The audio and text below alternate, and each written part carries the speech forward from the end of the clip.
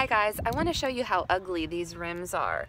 Okay, if you can see around the edge of this entire rim and even in the center here, this is called pitting. It's caused by corrosion. So salt in the wintertime can sit on the rim and eat through the clear coat. You also get a lot of brake dust debris during the braking process that flies off and settles on the face of the rim.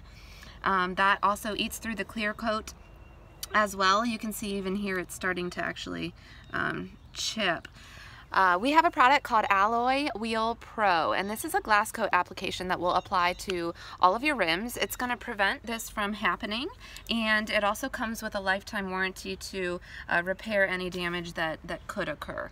So if you do not want your rims to end up looking like this, you'll want to have us supply that product for you. Thank you.